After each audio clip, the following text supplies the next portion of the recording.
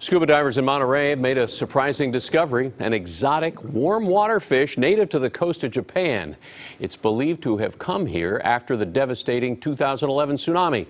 KPIX 5's Len Ramirez on what's being called the tsunami fish.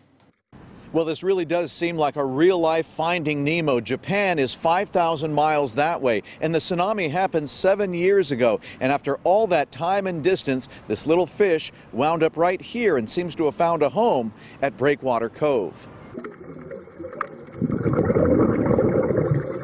Like a jumpsuited jailbreaker in black and white stripes, the barred knifejaw fish stands out in this underwater crowd. It's an exotic warm water species native to Japan that somehow is surviving in the chilly waters of Monterey Bay. As of now, it's just one lone fish trying to fit in with the rest of the school.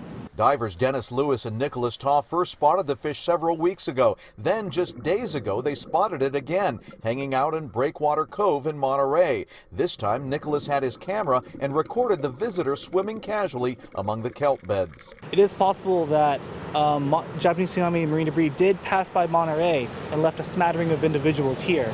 No one knows exactly how the fish got here, but scientists from Moss Landing Marine Labs have documented other species in Monterey Bay that came from the Japanese tsunami. And it's not an easy life. Taw's video captured the newcomer being run off by other native fish, but he admires the tsunami fish for its tenacity.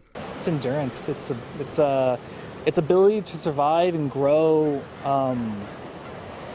despite being more than 10 degrees Celsius change. It's incredible to see a warm water species come over here.